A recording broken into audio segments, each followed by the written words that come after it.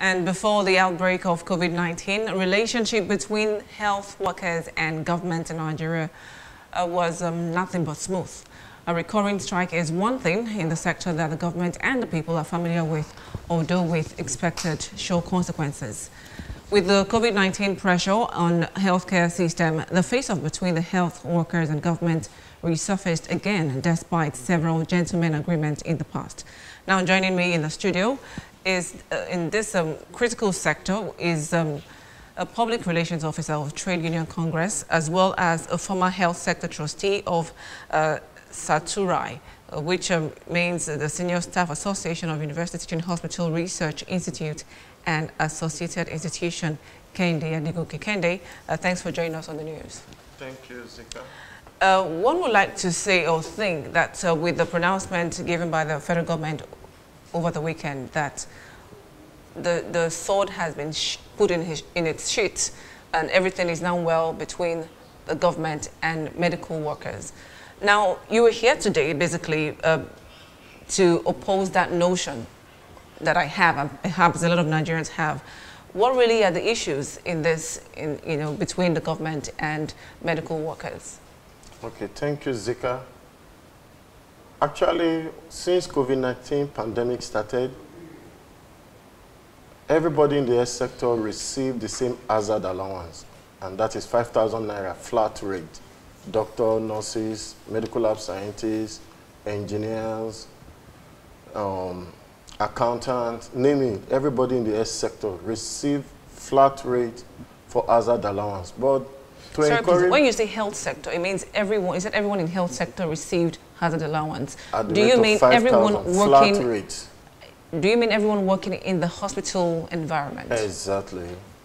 So that has been the norm. But to encourage everyone in the sector, government, the presidential task force decided to give 3-month inducement stroke hazard allowance on COVID-19.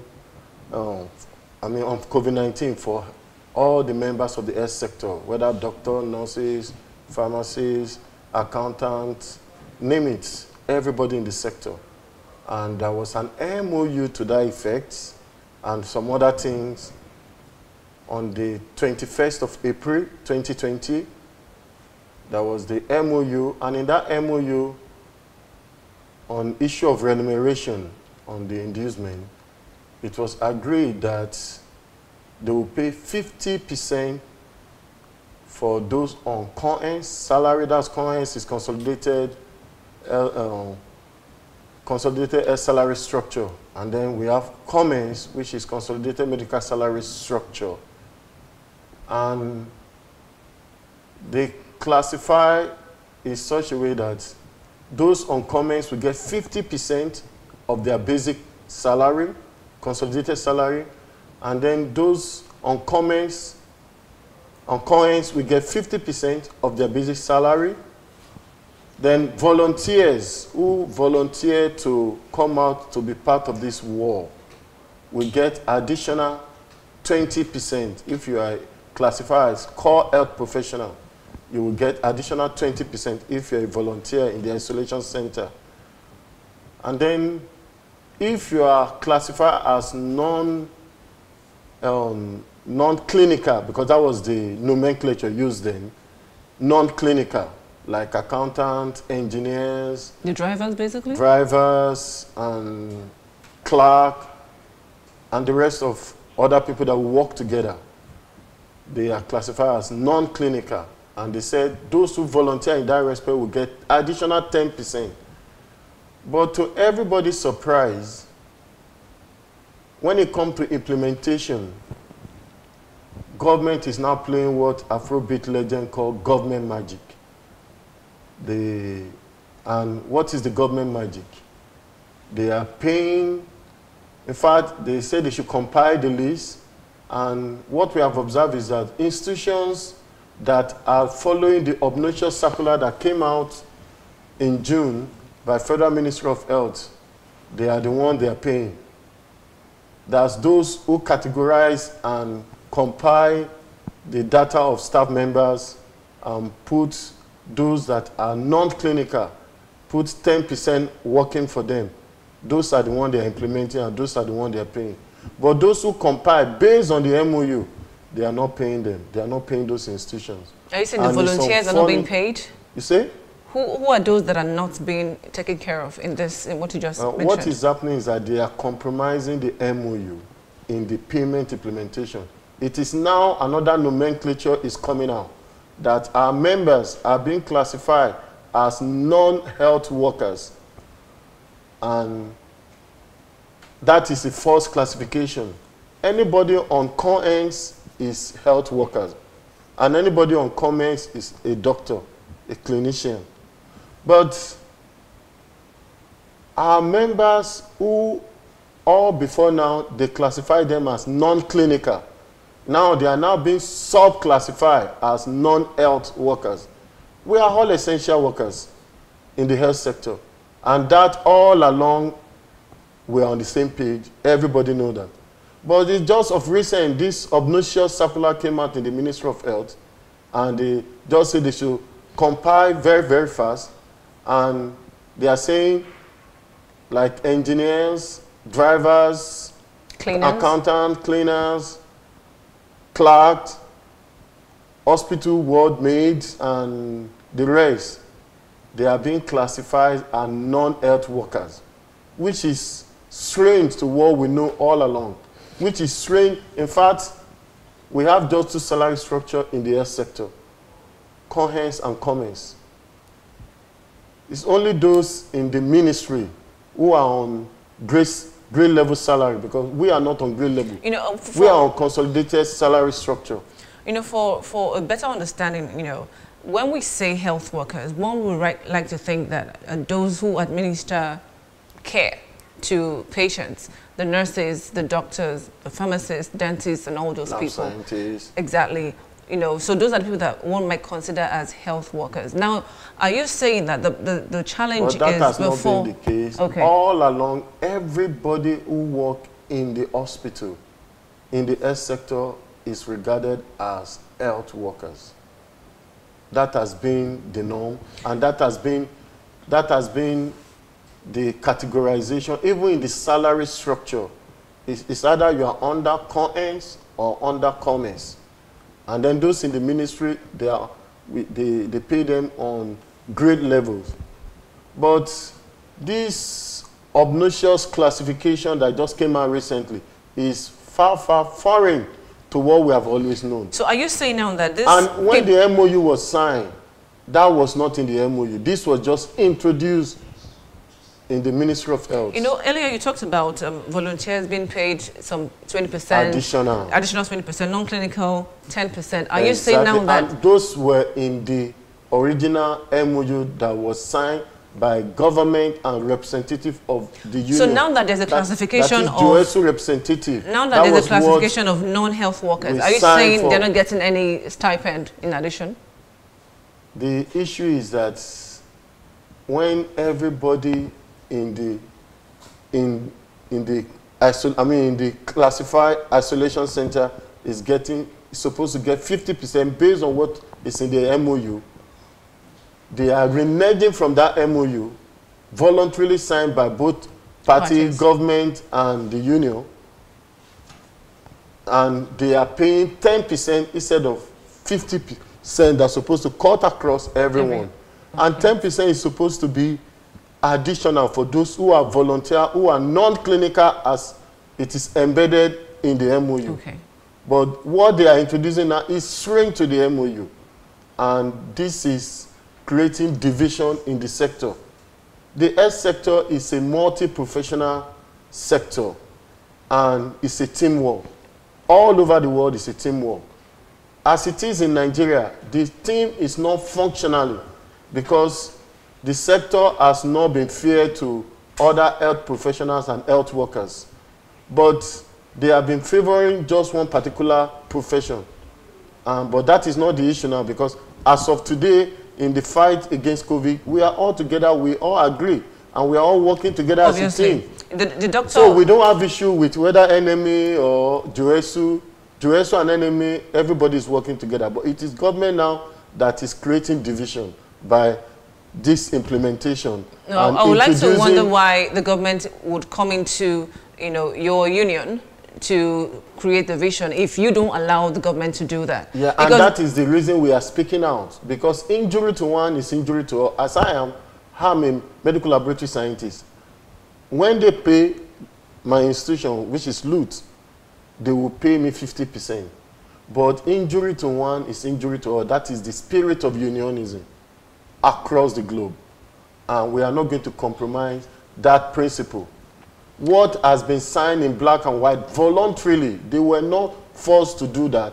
They voluntarily did that. Everything embedded in that MOU between governments, JOESU, NMA, must be implemented to the letter. That is where we stand. On Aburi we stand. We are not threatening now, and we are not issuing ultimatum. We are begging those who represent government in the Ministry of Health and in the Ministry of Labor to do the needful. Now we are begging. We are begging that they should do the needful and not create further division in the sector. Because the team relationship is not so well. And what they are doing will further weaken the team. Because no matter what you buy, now everybody is obvious to everybody, nobody can run anywhere again. We are all locked down. And we can't run anywhere.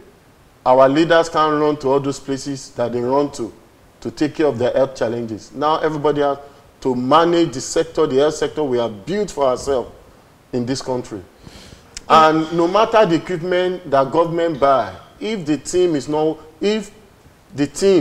working as a team, we can't get results. We can't get good results. We can't get effective healthcare service. And government representatives should not break the team. Should not break the team functionality that is just coming up, that we are just beginning to have. Because that team relationship has not been there for long. Since 1985 that Decree 10 was done by Babangida under Babangida, influenced by Olukoye Ransom Kuti, the health sector has not known peace. But with COVID fight, we are coming together. Government should not break that functional team relationship that is just coming up. All right, rightly said. You know, one would like to think that the government has done so much, you know, for the health sector. I remember when, or the advent of COVID-19 in the country, where Nigerians were saying you need to cater for frontline workers who are the medical professionals and on every level, either drivers or cleaners, because they are also putting themselves at risk. We are all exposed. You know, we are all exposed. Yeah, you talked about teamwork. Now, in about a week, the government has released close to 18 million naira to workers in the health sector. Are you saying that these monies are just given to maybe the doctors, nurses, dentists, pharmacists, and the lower staff are disregarded? Is that the picture? The issue is that I have no issue against the doctors. What is happening is that the healthcare professional will be paid or are being paid 50%. I'm one of them. I'm one of the frontliners, and I'm a medical lab scientist. But the challenge is that the cleaners, the non-clinical staff, the non-clinical staff should be taken care of. They are all equally exposed. Even those, I understand in some centers, security men they turn up positive. And some, like in LUT, we don't collect gate pass again because we don't want our security men to turn up positive. And there is no one. You see, clerk carry file from one table to another, from one office to another, and are we sure that who handled the file before the other is not a carrier? And you are in the lab, engineers come to maintain our equipment. If we have issue with light in the lab, it's engineers that will come and fix it. If our equipment is having issue, challenge, it's the biomedical engineers that will come and fix it. Are they not exposed? Are they not supposed to be taken care of? I'm speaking on behalf of Southside today, for our members that are being chained or that are not being taken care of based on the MOU. Injury to one is injury to all. Everyone must be taken care of. You know, NARD, it should be in the spirit of the MOU.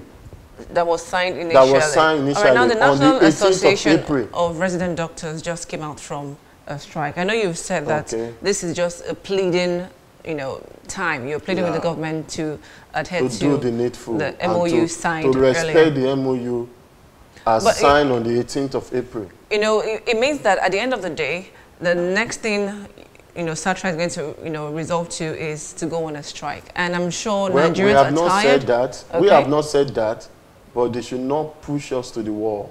They shouldn't push SATRA to the wall because we are not strike monger. And as it is, the COVID pandemic is not a child's play.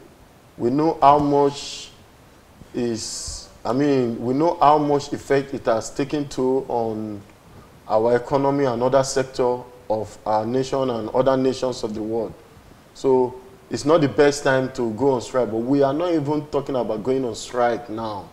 But we are begging government to do the needful. Because if we are pushed to the wall, I won't say more than that. I won't say more than that. So just to re-echo what you stated earlier, I want to know, how would you like this to be resolved? If the government tells you that they are short of funds, if the government gives 1,000,001 excuses why the situation is the way it is now, that cannot would be the SATRA case. understand? That cannot be the case. Government cannot say they are short of funds. They cannot say they are short of funds. Because we have been at the receiving end. 2018, we were on strike, and April and May salary was not paid. Up to now, we were in the industrial courts, and at the industrial courts, it was established and agreed that the strike was illegal and that it is wrong for government to have deducted the salary. And up to now, since March 2019, that has been released from the industrial courts. Up to now, they are yet to correct that. Issue of negotiation of salary or adjustment of salary for JOESU members since 2014, and that of the medical doctors' comments have been adjusted 3 times since 2011. Up to now, that of JOESU has not been amended, and that was part of the agreement in the court that we should go and negotiate. And up to now, they have not been able to sit down to negotiate and adjust coins as against what has been done to comments 3 times. So, but what I'm saying is that, well, since this COVID pandemic started, they have said they are going to look into that. Government has promised to look into that we should give them time. But what we are saying is that which have been agreed on and voluntarily signed in black and white, 21st April 2020, that MOU should be adhered to. They shouldn't bring in what is not. These people make me remember Fela Anikulapo Kuti, government magic. Fela said, then go to Dabaru everywhere. We don't need that. We need to think out of the box and even restart our economy. And it's an opportunity for us to reset our system and to move forward in a better direction and see what system we are building for ourselves. Apart from the health sector, what about other sectors? Oh. We need to rediscover ourselves and channel this country in accurate direction that will give us the Nigeria of our dream. That is part of what COVID pandemic has brought to us. Hopefully, hopefully the government will also hear the part of the government for this alleged religion on the MOU you talked about. So maybe the government would also have 1 or 2 things to say concerning this. Thank you so much, Kende Adegoke. Thank you, Zika. A former health sector trustee of South Rai. Right. Thank you so much for joining us on the news. Thank you, Zika. All right, the news continues shortly. Please stay with us.